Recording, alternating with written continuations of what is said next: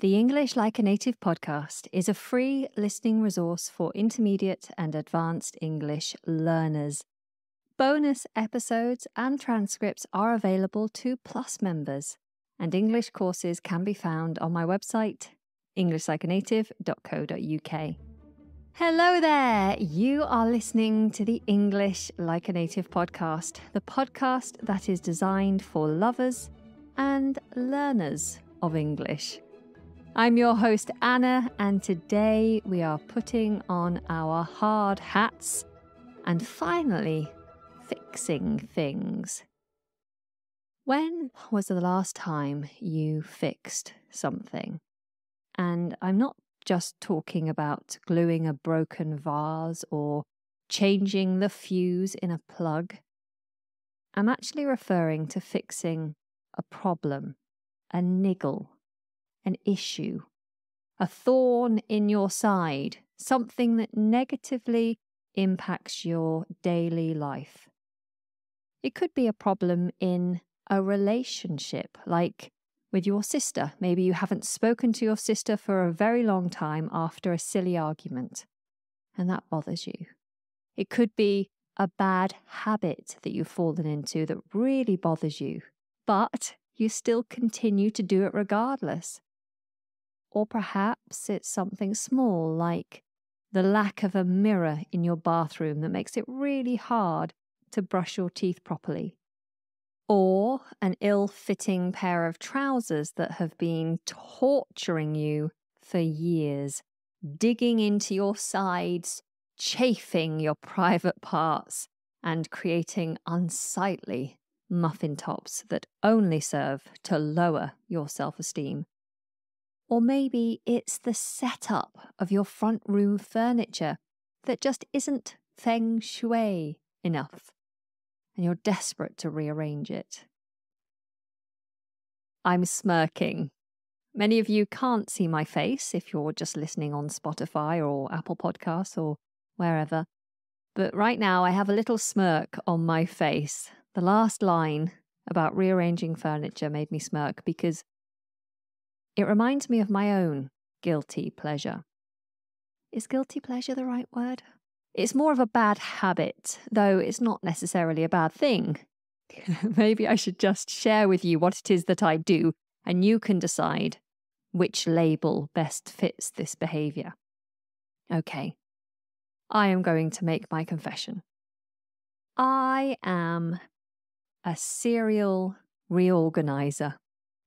It's true. It's almost become an obsession. So after a short amount of time passes, I develop an itch, a deep desire to rearrange the furniture, and I'm just unable to sit on my hands. Now, to sit on your hands means to take no action, to stop yourself from doing something. It's different from the saying, "My hands are tied," which means that you're unable to take action, even if you want to, because your hands are tied. Something is preventing you from acting. Well, my partner and my childminder, they think I'm absolutely batty, always moving things and rearranging the furniture every few weeks. But in my defense, this compulsion often leads to positive discoveries and outcomes that impact everyone. For me, when I feel like I am losing control of different aspects of my life, which is most of the time, I like to exercise some control over the things that I can affect. I rearrange and reorganize my environment. Firstly, because it's nice to have a change. And secondly, because my house, my home, isn't perfect. The furniture doesn't match and nothing quite fits in the space that's available. And there are lots of little things that bother me, not just aesthetically. Oh, I like that word, aesthetically. Aesthetically means how something looks, so the look of something. For example, upon viewing a beautiful manor house, I might say, "Oh, this house is aesthetically pleasing." meaning the look of this house pleases me. I like it. Okay, back to my house. It's not simply the aesthetics that frustrate me, but the layout and the routines that come with it that aren't as easy as they should be. Let me give you an example. Our tumble dryer sits on top of our washing machine, so they're stacked, and they're both in the corner of our garage. Now, the door of the washing machine, which is on the bottom, the door of the washing machine opens towards the wall, which is fine. That's perfectly reasonable. It works very well. But the dryer door opens in the opposite direction, into the room. So the washing machine door opens that way and the dryer door opens that way. And they don't fully open. They just go to kind of a 45-degree angle and stick out, which means that I'm often banging my head on the dryer door as I go from the washing machine, standing up to put things into the dryer. Like, oh, there's that dryer door again. And I wish I could just change the door to open in the opposite direction. So you see, by rearranging my furniture and where everything is placed within a room, I'm experimenting to see if there's a better option, a better way of doing things. Now, you might argue that this constant reorganizing is a huge waste of time and energy. But through this constant reorganizing, I have found solutions to some of the problems, things that have plagued me for ages. For example, in our kitchen next to the hob, we used to have all of our cooking tools, like spatulas and wooden spoons and whisks, all stored upright in pots next to the hob for easy access while cooking. Sounds good, right? Well, for me, this posed two problems. Number one, some of the tools that were used less frequently than others would just gather dust if you didn't kind of keep an eye on them and check them every now and again. They just get covered in a layer of dust, which isn't very hygienic. And sometimes you'd be cooking and you wouldn't think to double check. You just grab your dust-covered ladle and plunge it into your stew or your soup, giving your culinary masterpiece a dusty seasoning. Yuck.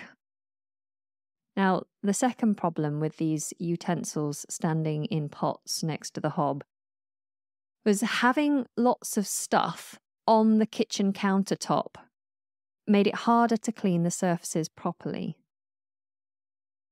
Now, for 4 years, I allowed this to quietly irritate me.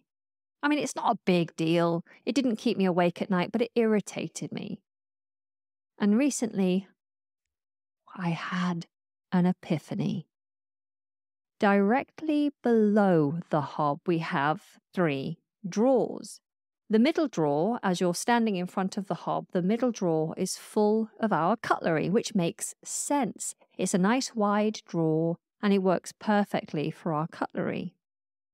The drawer to the left is full of bits and bobs, random things like an orange juicer. And when I say orange juicer, I don't mean one of those big machines that you stick loads of oranges in and then press a button and then it spits out juice at the other end. I don't mean one of those. This is like a little circular plastic tool that bores into the orange. It's a boring tool. And when I say boring, I don't mean it's dull. I don't mean it puts you to sleep. Oh, this is boring. To bore can also mean to cut a hole into something. So it's a boring tool. It's a tool that cuts a hole into an orange. It's an orange juicer. So you stick this in, the juice all collects and pours out of the orange. So it has one of those in this drawer full of things, and it has things like chopsticks and straws and medicine syringes. Just a random collection, really. Clutter, I think we could call it. The kind of things that you rarely use, but you are convinced will come in handy one day. Okay, so that's the left drawer, right? The right-hand side of the cutlery drawer, we have a drawer that is full of tea towels. And the tea towels didn't really fit very well into the drawer. It was a bit of a squash and a squeeze, to be honest. The drawer wasn't big enough for all the tea towels because, well, you can never have enough tea towels, can you? And gifting tea towels is a thing here in the UK.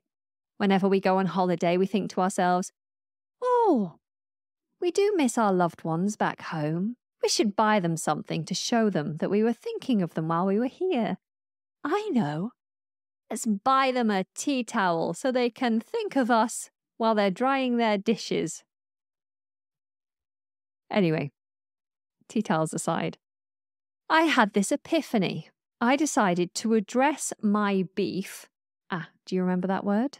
That's a slang term, to have beef with something. I mentioned it in a much earlier podcast episode. It means that you're annoyed with something if you have beef with something. So I decided to address my beef with the countertop pots full of kitchen utensils by moving the tea towels into a drawer on the other side of the kitchen that is, in fact, more suitable, freeing up the right side drawer for my cooking utensils. I quickly rinsed all of the utensils and placed them into the drawer. And as soon as I made this change, I thought, why didn't I do this ages ago?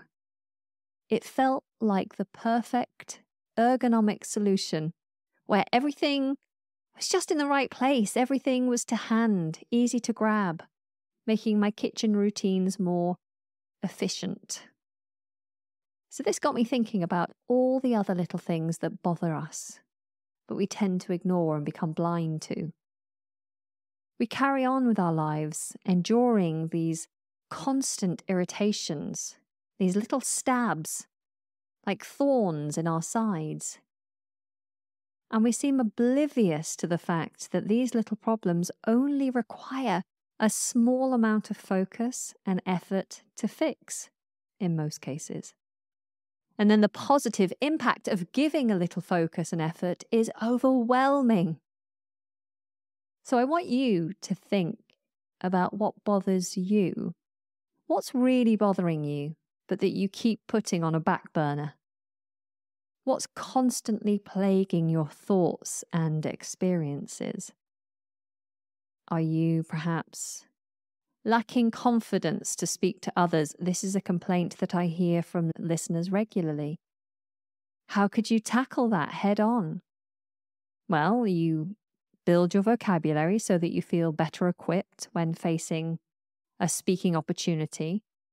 You listen to podcasts to help with that one, to build your vocabulary. This one certainly gives you lots of vocabulary.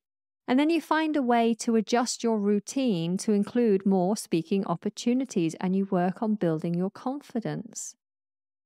You could join a speaking club, like my conversation club, for example, where conversations are arranged and facilitated so you have a topic to discuss with other students who also feel passionate about improving their speaking confidence. But beyond learning English, what little things in your life bother you? Now, I'm on a mission to address the things that irritate me, and I think you should join me in this challenge. Let's seek out the issues, the daily nuisances. Try to think daily, so every day of the next week, try to think, how can I improve my life? Where could I make things a little easier, a little better? It could be as simple as organising your kitchen with glass jars for better access to healthy snacks, which is something I recently did. I had all my healthy snacks like nuts and fruit and seeds, all in packets in Tupperware, locked away in cupboards. And I often either forgot that I had them, or it would just seem like a lot of effort to go and grab them. And now I've got them all out on the kitchen countertop. even though I was trying to keep those clear. But they're all in glass jars, so I can see them. So when I go to the kitchen and think, I need a snack, I can see them and I go, I'm going to have some nuts and seeds and fruit. That's much better. So fixing these bothersome things brings a renewed sense of energy and accomplishment. It's like taking that uncomfortable chair that you've been sitting on for years and finally getting a super duper ergonomic sitting solution, or better still, a standing desk. Suddenly everything feels right and in its proper place. Now the key is to acknowledge those nagging issues, then take action and experience the positive transformation that comes with it. Now, the reason I started thinking about all of this in the first place was our garden wall. So about 3 years ago, maybe 4 years ago, we had a new wall built at the front of our house. This was for security reasons. We removed some very large hedges and put in a garden wall. And we decided to have the wall rendered and painted white with some wooden fence panels above it. It looked lovely in the first few months. But unfortunately, we were trying to be budget friendly and we hired some cowboy builders.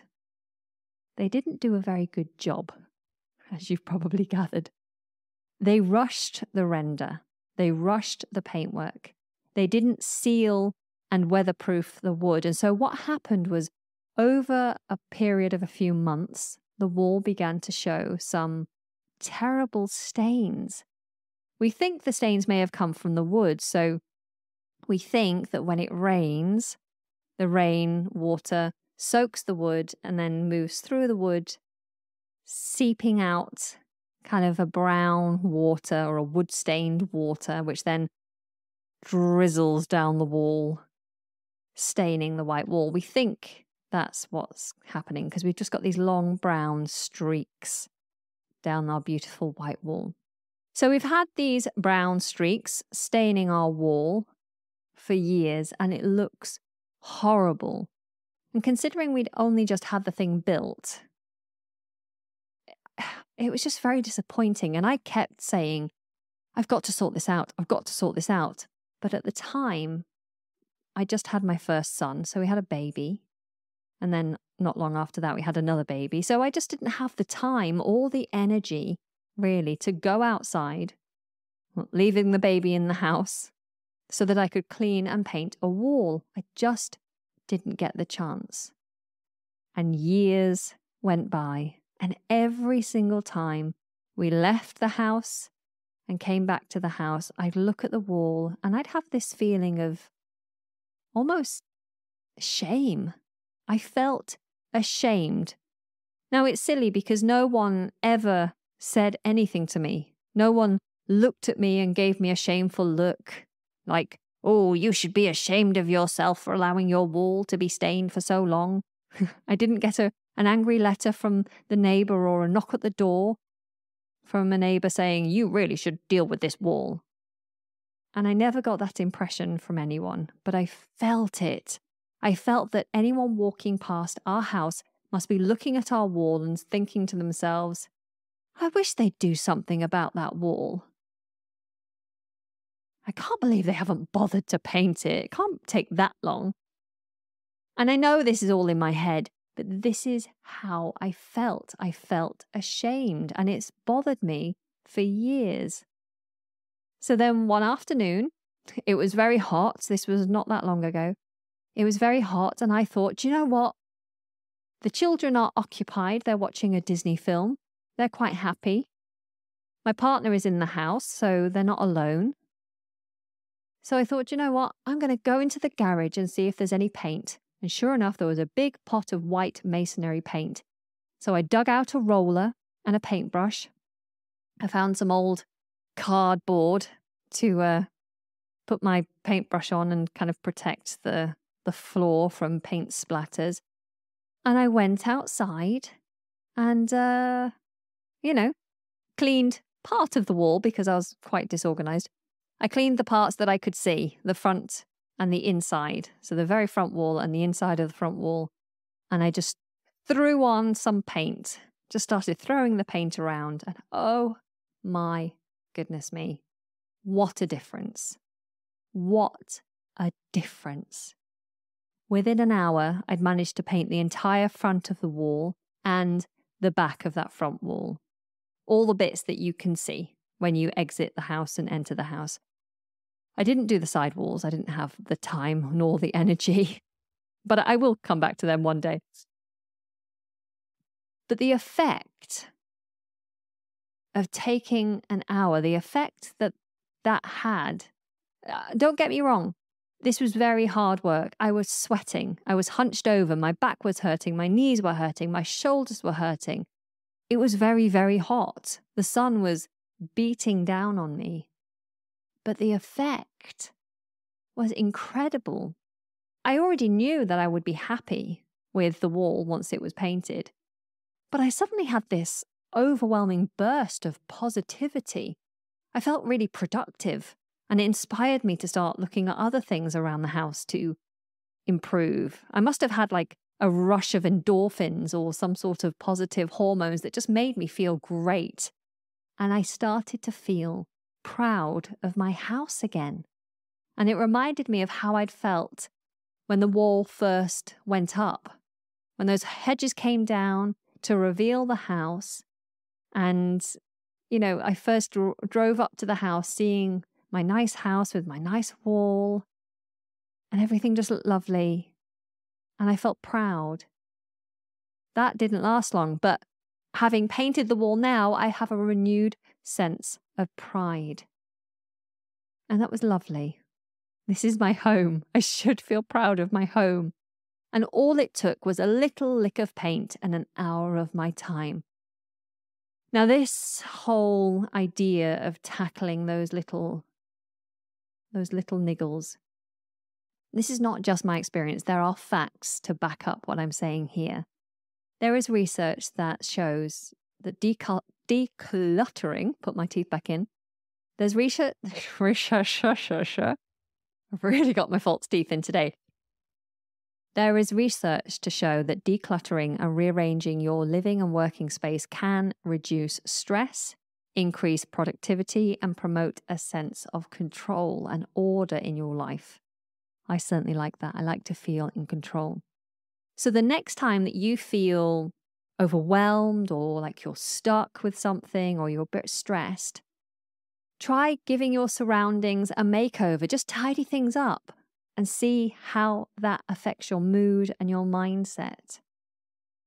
Additionally, addressing the things that bother you is not limited to physical aspects. It can also apply to emotional and interpersonal matters.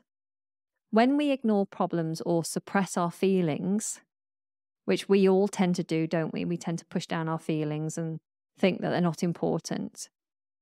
Well, they don't go away, those feelings. They tend to linger, and that can have an effect on us in different ways. In some cases, it can really affect our health.